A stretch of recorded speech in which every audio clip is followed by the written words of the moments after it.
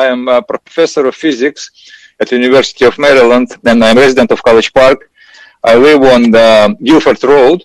So my main reason I'm here is I'm also a member of Save Guilford Wood Coalition. So I'm here basically to put my voice to protect Guilford Woods, which basically in the current version of the plan is slated essentially for, most of it to destroy it, to deforestate it, and only keep a very small sliver, purely symbolic sliver of this. So I think it's a very essential to preserve these woods. It should be a gem. It should be, really centerpiece of this plan. It could have great value to this development, but it's not in the current plan. So I'm all in favor of high density development, walkable, bikeable. I commute to the campus by bicycle, and on my way, not by car, and on my way to the campus, I passed through a small portion of forest south of in College Park. And that small piece of wood makes a great difference. I mean, a huge difference in my day.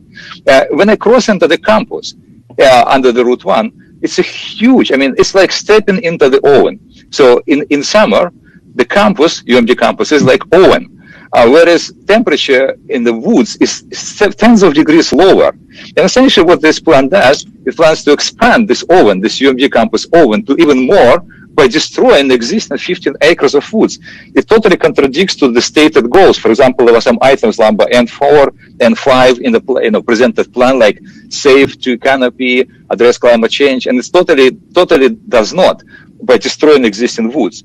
Replacing them by some, parks with grass lawns or planting trees somewhere else, it does not substitute for destruction of mature forest. So I think that's pretty much my main point. So for that reason, I oppose the current plan in the current form, and I also ask for pause and redevelopment, redesign of this plan with the input of the community.